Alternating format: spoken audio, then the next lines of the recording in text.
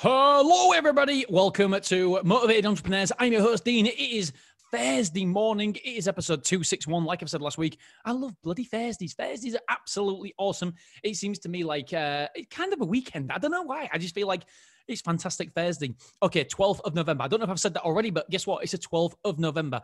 Today is a very, very important lesson and that I've learned myself, and I've learned from, I've learned it, but never really realized that I've actually learned this. So to change, you need pain. I need pain. That's how we change. We only change when there's pain. For example, you'll go to the doctor. I remember my dad's had a heart bypass, and my uncle has, and my other uncle has had stents.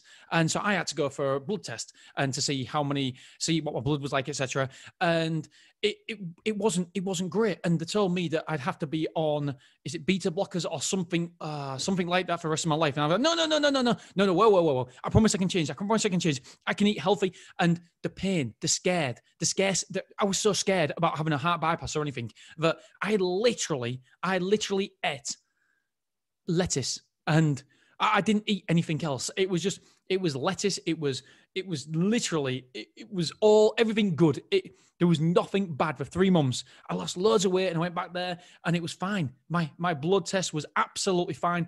I didn't need to go on it. Obviously, I couldn't sustain that. It was impossible. However, but what made me change? What made me change my diet?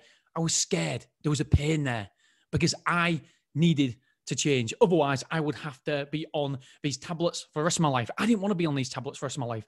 And I certainly didn't want a heart bypass. And so the pain and the fear made me change. Now, how many times have you changed when you've been dumped or you've broke up a relationship? The pain is there. What happens? You get to the gym. You are the best version of yourself. Why? Because there's pain there. If you aren't changing, then there's not enough pain yet. And so I see this with my friends all the time and myself, all the people around me, and they say that they want this, and my aim is this, and they keep talking to me about what they want, what they're going to do. And I simply said to one person the other day, I said, do you know why you haven't done any of this? Do you know why? Because I'm going to do this, I'm going to do that. Do you know why you haven't yet? It's because there's not enough pain. Oh, yes, there is. I'm in loads of pain. You're not in enough pain. If you aren't changing, if you aren't moving to some goal that you've set, something that you want to do, something that you want to achieve, the reason is because you're not in enough pain yet. I know that I am, without doubt, the best business owner Dean can possibly be when I'm short of money. When my bank account is getting, guess what? I'm in pain. I'm hurting. I'm dreading the next invoice coming in. And so what am I? I am the most productive business owner ever because I've got pain. I need to earn money. And so if you want to change, then you need to be aware of this fact. And I'm sure that you can think back to your life now and you can think, well, I got healthier when I got dumped. I was the best version of myself. And what happens? We get too comfortable again. We get in a relationship and we get too comfortable. Then we get dumped again. Or then, am I just talking about myself? Actually, I don't think I have actually been dumped. Yes.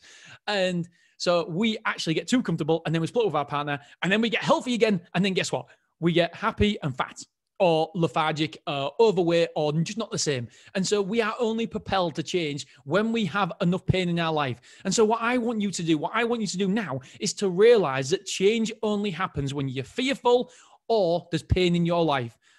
And when you realize that, then you can manipulate it to work for yourself. You can change that to make sure that you don't need the pain, that you don't need to fear something, that you can just think, do you know what? Yes, if this happened, if, like, for example, do you know what? All I think about, right, if I can't believe I'm going to share this. Oh my God. And I've only just realized I do think this. Okay. So if I'm not feeling motivated to go to the gym, right? My wife is stunningly good looking. She's a much better version. She's better looking than I am. Everybody in the street when they walk past is like, he's done all right. He's done all right there. And so what I do is when I can't be asked to go to the gym, when I can't be asked for that one last rep, I just think, do you know what? I can imagine if me and Claire broke up, that she would be going out with this hunky guy with massive muscles. And then all of a sudden I'm like, oh, come on then. And I pull out another rep or whatever. I get asked to the gym. And so you don't have to go through it to feel it. You can imagine it. You can imagine the fear. So if you're not very productive at work, if you lose your job or whatever. Just imagine what that would be like. And I promise you, just that imagination, just that thought process of going through that fear, going through that pain is enough to change you. It's enough to motivate you, and it's enough to drive you, to push you towards your goal, towards whatever it is you want to change yourself. Just imagine what if, and I promise you, that is a game changer. And I can't believe nobody tell my wife. She'll think I'm bloody weird already. But I gave you one quick story. We was in hospital and we had an ectopic pregnancy. We didn't know she was pregnant, etc. And this was maybe 2 years ago. And I came in to the nurse's studio and I said, because you had to go through this, you had to press this buzzer thing to get in. And so I pressed the buzzer, came in. I went to the thing and I said, "Oh, I'm here to see Claire." And she goes, "Oh, yes. Your daughter's this way." I was like, "Oh, you think I'm my daughter? Oh, she thinks she's my daughter." I didn't even tell her that I'm a husband. And it was crippling. And then 2 weeks later, and I don't even know why I'm telling you, this has got nothing to do with bloody podcasting. Shut up sometimes. 2 weeks later, I was shopping with my mum. Yes, I was shopping with my mum. And somebody in the shop thought that we were a couple. I mean, come on. I don't look that old. I mean, that just, that was pain. That was pain. That made me change. I looked at myself and thought, right, you're getting a haircut. I even nearly dyed my hair. I wanted to change. I needed to change because I was in pain. That's real pain, my friends. Somebody thought that I was my wife's dad. And then somebody thought that my mum was my partner, my wife. Come on, that's kicking a man. That is really painful. That's kicking a man. Okay, tomorrow we're talking about the next version of yourself, Thoughtful Friday, and I will see you there, my friends. I love you. I appreciate you, and I will see you tomorrow. Please, nobody tell anybody of the stories I've just shared on this podcast because it is embarrassing. And if you know me personally, never, ever, ever bring anything like this up I've shared today because it's just, it's too embarrassing. I go red at the best of times and you just make me go red and crawl away and just cry.